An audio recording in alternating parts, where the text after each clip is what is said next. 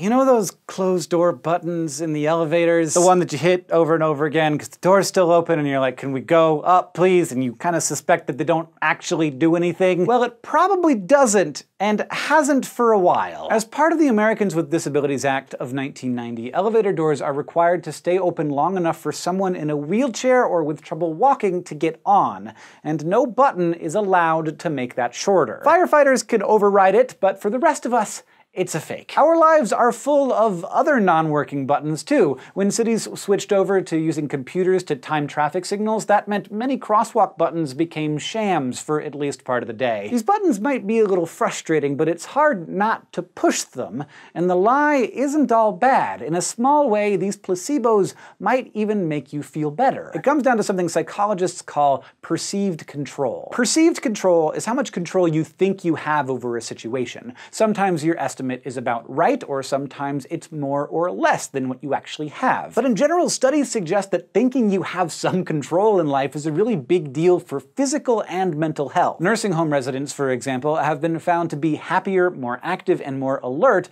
when they're encouraged to make their own choices. Employees are happier, healthier, and less likely to quit when they feel that they have some control over their schedules and job duties, and people with panic disorders are less likely to have an attack when they feel they're in control. In one experiment, panic disorder patients were hooked up to an air mask that provided oxygen with a bit of extra carbon dioxide. They were told that they could lower the amount of CO2 by turning a dial that would light up if it was working. Half the patients had dials that lit up, half had dials that did not. In reality, none of the dials did anything, but the group that thought it was functional had fewer symptoms of anxiety. And the amazing thing is, in many cases, there is no difference in the amount of real control someone has. None of the panic attack patients could change anything. What matters is the perception of control. Which brings us back to those elevator or crosswalk buttons. Can we really not tell when we're not in control? It turns out people are remarkably good at deluding themselves. Psychologist Ellen Langer uncovered this tendency back in the mid-1970s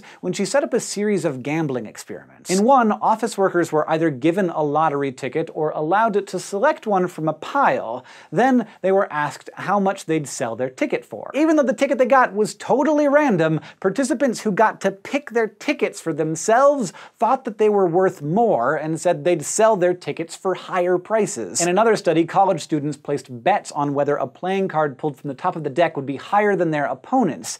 They could wager up to a quarter. It was the 70s after all. When students were matched with a well-dressed, confident opponent who was in on the experiment, they bet less. And when they were matched with a shy, awkward person who also turned out to be an actor, they bet more. In both cases, everything was determined by chance. There was no way to affect the game, but participants acted as though they could. Langer called this irrationally high sense of agency the illusion of control. It's just when you think you have more control than you actually do. Exactly why we do this isn't clear, but our sense of being in control isn't a strict representation of reality, it's a perception, something actively constructed by our brains. And it doesn't take much for us to link things together. So when it comes down to it, every time you push that elevator button, even if it feels like an eternity standing there with a bunch of strangers, the door does always close. It feels like you were in charge. And so if it makes you feel better, go ahead and keep pushing that fake button. For a jolt of real power, though,